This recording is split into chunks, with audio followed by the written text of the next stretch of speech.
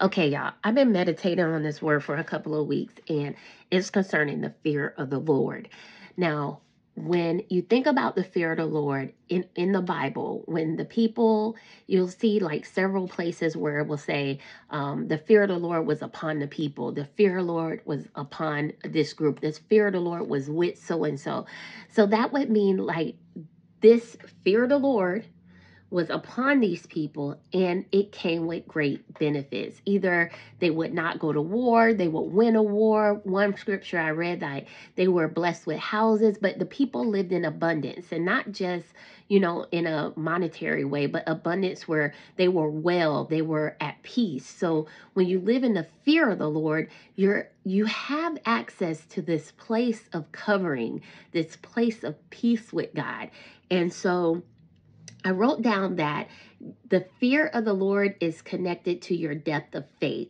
Because if you fear God, that means you reverence, you respect him, then there's a certain dependency upon the rulership of God.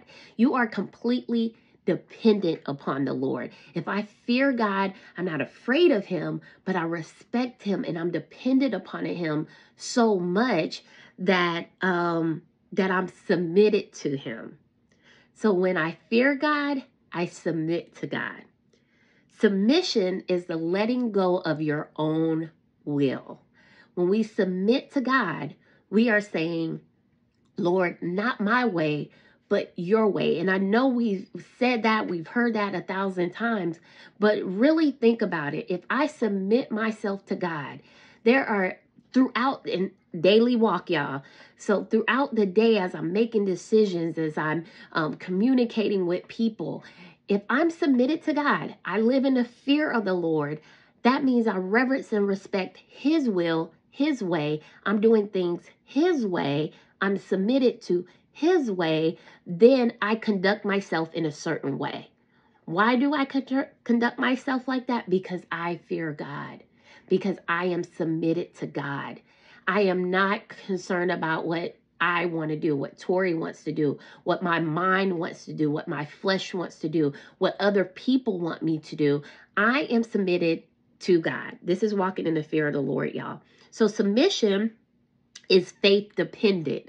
So in order to get to a place of submission with God, where you submit to the rulership of the Lord, it takes faith. Your natural man will not submit to what it doesn't trust. I'm going to say that again. Your natural man does not want to submit to what it doesn't trust.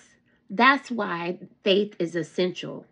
To walk in the fear of the Lord, you must submit, but you must submit by faith. Submit by faith. Some of us won't submit to God because he hasn't proven himself in our lives.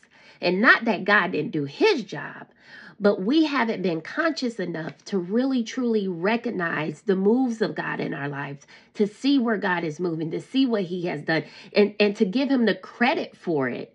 So to us, we haven't seen God do what he needs to do. So how am I going to submit to something I don't have faith in? How do I walk in the fear of the Lord and the reverence of God when I don't really have faith in that area to trust God like that? Because in order to be submitted, you have to have faith. You have to trust the Lord. So we depend on what we can see. That's the issue. Because faith, we know, according to Hebrews 11:1, faith is the substance of things hoped for and the evidence of things not seen. So when we, as in our carnal state, when we trust something, we trust it because we can see it, because we actually can experience it. I trust this chair because I can sit down in it and it holds me up. I've done it before, so it's proven to me. So with God, to really trust God like that, to submit to him and walk in the fear of him, I have to have some evidence. But guess what? Faith is your evidence. Faith is the substance of things hoped for and the evidence of things not seen. So your faith comes from within. It is not proven results, but is proven in the actions leading up to the results. I'm going to read that again. Faith comes from within. First, faith is within. The Bible tells us that every man has been given a measure of faith. So we have faith. We all have faith. It's been given to us. It's on the inside of us. So faith does not come from sitting in the chair. Faith is something that is within us. So faith is not proven by the results. Faith is not proven by results. Like I sit down in the chair. Oh, now I believe this chair will hold me. That's not faith. Faith is proven in the actions leading up to the results. Faith is the substance of things hoped for. Substance, the actions of things hoped for. And the evidence, actions of things not seen. So I'm going to work backwards to get back to the beginning of this lesson. All right. Y'all hang in there. So I place my trust, my faith in God, although I can't see it, I can't taste it, I can't sense it. So in order to get to that place where I really submit unto the Lord, I have to have faith. I'm just going to have to, try Jesus. I'm going to have to try God. I am going to have to step out that boat. I am going to have to do the thing that I cannot see. I cannot taste it. I cannot touch it. I cannot experience it. But something on the inside of me, which is faith that comes from within, has to be pulled on. And that faith is what I will lean on. And that faith is from God. Like faith is not hope. Faith is not I wish. Faith is something from within that God has already given us that we have to pull on to go forward. Now, when I pull on this faith, I pull on it with, I pull from within and I choose to trust God. I choose to have faith in God. So it's a choice to pull on your faith.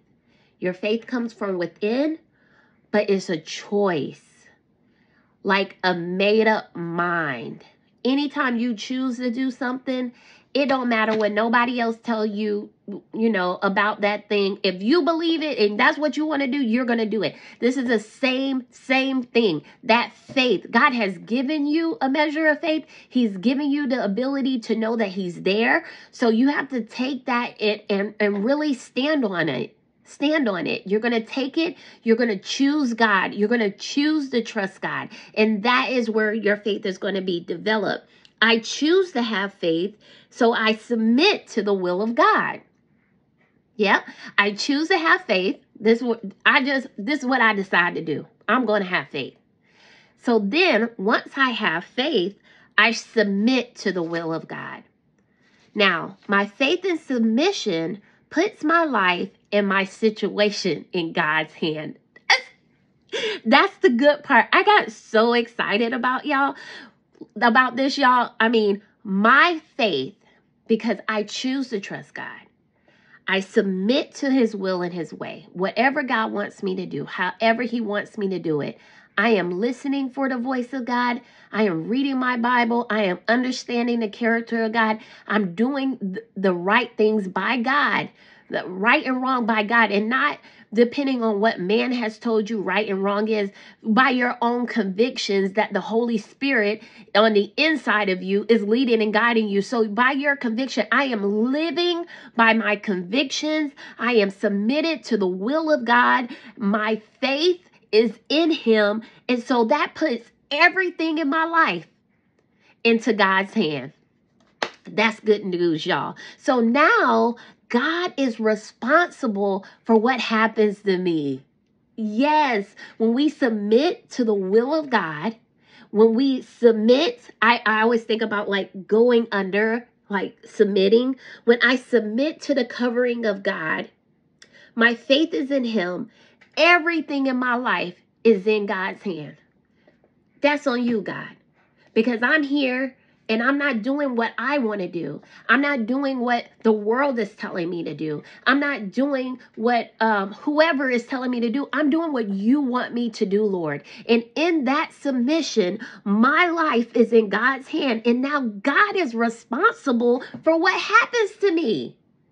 God is responsible for what happens to you once you submit your life unto him. Once you submit to his will and his way, once you get up under your God covering, because that is a covering that's there, and you submit to him, everything concerning you is at God's hand. It's God's responsibility to get you through it. It's God's responsibility to get you out of it. It's God's responsibility to provide for the vision that you have. It is God's responsibility, but we first must submit, and we have to submit by faith. We cannot trust our senses. We cannot trust what we think. We have to lean not to our own understanding, but acknowledge the Lord our God. That's living in the fear of God. When I acknowledge him, that means, hey, in every situation of my life, I'm asking God, what do you want me to do? God, what do I do from here? I even had in my personal life, I decided that, meditating on this word, Lord, living in the fear of you, there's certain ways that I want to act out and be mad at somebody that I should be mad at, but it's not about me. It's not, I'm not submitted to Tori. I'm submitted to God. And God would not have me to act that way. I looked up, the fruit of the Spirit, love, joy, peace, long suffering, all those things ain't got nothing to do with being mad. It have nothing to do with being nasty. It have nothing to do with being petty. And I know a lot of us live in Pettyville, queen of Pettyville, king of Pettyville, but that's not the way of the Lord. That is not submitted to the will and the way of God. So we have to recognize that. So once I submit to God by faith, I am now God's responsibility. That's kingdom, y'all. That's what the kingdom is about. The king is responsible for what goes on in the kingdom. You and I are residents we're citizens of the kingdom. And so God is responsible for us, but he is responsible for those that are submitted to his leadership, to his rulership. So now, when my faith is intact and I am submitted to the authority of God, I now walk in the fear of the Lord. So I'm going to read that again. So now that my faith is intact, I understand that my faith comes within. I choose God. I choose the will of God. I am submitted to the authority of God. I understand that God is the king of the kingdom, and whatever he wants to do, I'm checking in with him. Hey, God, what do you want to do? Okay, this is what we're going to do. All right. And this is just more on a practical set that you don't have to always check in with God. God gives us wisdom. He also gives us lessons. If we know the character of God, it's like your parents or your boss. So there's certain things that they with and they not with. So that's how we have to know God. We know God is with some things and he's not with some things. So since we already know that, we don't have to consult with him every time. We just know that we live in his kingdom. He is our ruler, and so we are submitted to his leadership. We are submitted to his will. We are submitted to his way. And so now my submission means I have to stay close to know what God wants. I have to study him and I have to learn him.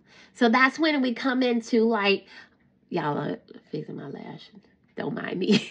So that's when I say we have to stay close to God, that means that we have to continue to study him. We study him through the written word, through the Bible. We study him by spending time in prayer and meditation upon his word. Like me meditating on this word for these weeks, like like the word takes root in you and then it grows. And then, once it comes out as fruit, like this is the fruit that's coming out in my life. But like I told you, like it even helped me personally. That's how we get to know God and we get to know his way the way of God, because there is a way that is right. There is a way of God, and we get to know him through prayer. We get to know him through study. We get to know him through communication with other saints. That I have a girlfriend, Dee Dee, that I always talk to. Like, we could always, we call them God. I call them God conversations. I don't know if she know I even say that, but I have these God conversations with her that I know she is always ready for. Like, that's my, that's my soul sister, I call her. But you have to have those people within your circle that you can talk about spiritual things with, because that's what's going to strengthen your faith. That is what's going to get you to a place where you're able to walk in the fear of God, which means in the covering of God. Which that means that God will be fully responsible for you. But we have to work to get there. And there was this scripture, let me see. I'll get to that. But I put putting in the work, that's work. To get to know God is work. To study the word, to pray, to have those relationships where you can talk about God with other people of wise counsel, to attend church where there's teaching, Bible-based teaching about the word, so you can grow in the word of God, so you can meet people of the faith, going to conferences, listening to spiritual gospel music. All of those things take effort. You're going to have to be intentional in order to build your faith. But so here are some scriptures I wanted to share on the fear of the Lord. So the fear of the Lord is the beginning of knowledge. That's Proverbs 1:7. The fear of the Lord, I know it says it's the beginning of wisdom as well. And when you think about that, to fear God, to walk in that real fear of the Lord, means that I walk in reverence of God. I walk in dependency of God. I respect God to the utmost. And so that means, it says it's the beginning of knowledge. What does that mean? It's the beginning of knowledge and wisdom, meaning that once you get to that place where you are seeking, yearning, running after to live in the fear, dependency, reverence of God, you are becoming wise. You are becoming knowledgeable, because it gives you understanding of all things. That means that you understand how God created the world. You understand the hierarchy of what the kingdom of God really is, because you're willing to submit.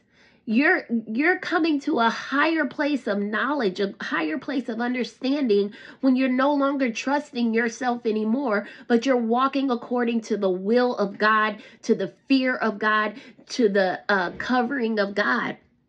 You're coming to that. Psalm 34:11 says, "Come, ye children, hearken unto me, and I will teach you the fear of the Lord." All right, so Psalm 34:11 lets me know that the fear of the Lord is even something that is learned. It's a learned behavior. That was my baby.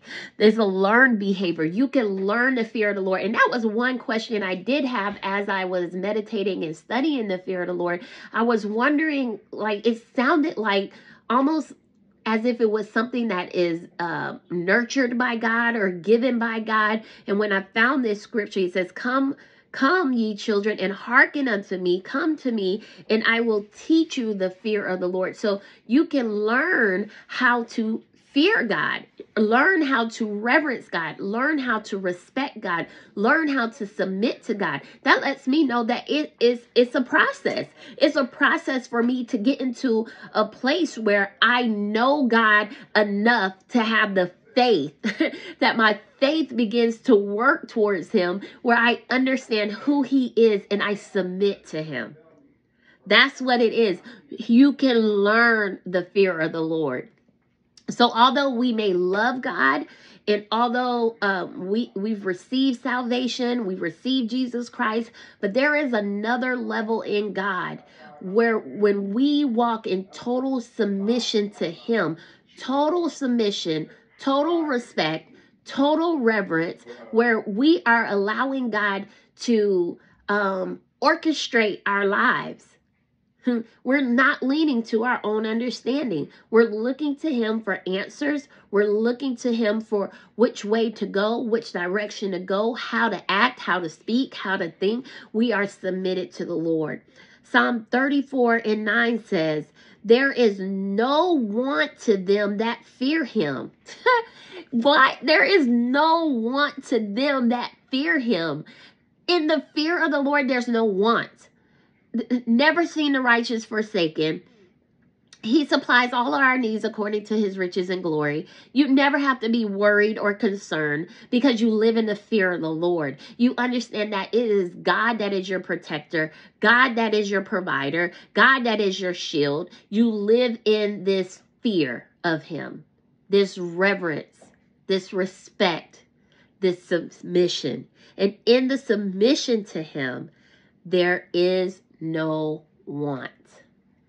But and I want to elaborate on that. Not that it's just like no want, like no lack, which is a thing, that there's no lack, but because your soul and your spirit is so in line with what God is doing, and you understand, he will give you understanding of your process. So there may be, just as in the Bible, when Paul was in jail, when Joseph was in the pit, these people went through different things, but they still maintained their faith in God because they lived in the fear of the Lord. They understood the process of God. They understood of living in submission to God, living in the kingdom of God, that God is the king and he's responsible for me. So if I'm in a pit right now, I know he's going to deliver me because I've submitted to his process. God is responsible for me as I live in the fear of the Lord. Job 28:28 says, the fear of the Lord is wisdom. Proverbs 8:13 says, the fear of the Lord is to hate evil. I thought that was interesting. The fear of the Lord is to hate evil. Why? Because we're submitted to the way of God. The Bible tells us that God is love. So if we're submitted to the way of the Lord, then we're submitted to love. And we're not submitted to evil. So when those things that are evil, we hate those too, because we don't want to be in line with anything that is not in line with God, y'all. So this word truly blessed me. I am going to continue to eat on it and continue to study it, continue to allow it to change my life by the renewing of your mind. That's what we do. We study the word, we learn it, we hear it, and we keep chewing on it and meditating on it until something changes, until our mind changes, because there is so much peace, there is so much abundance, there is so much joy, there is so much well-being in the fear of the Lord. I hope this lesson blessed you, because it definitely blessed me. I am going to continue to work to study the fear of the Lord and understanding how a life of submission to God is a life that he is definitely pleased with, but it's also a life that allows us to live in the liberty of him in the earth. So y'all stay tuned for our next lesson. And I don't know what to say. Y'all be blessed.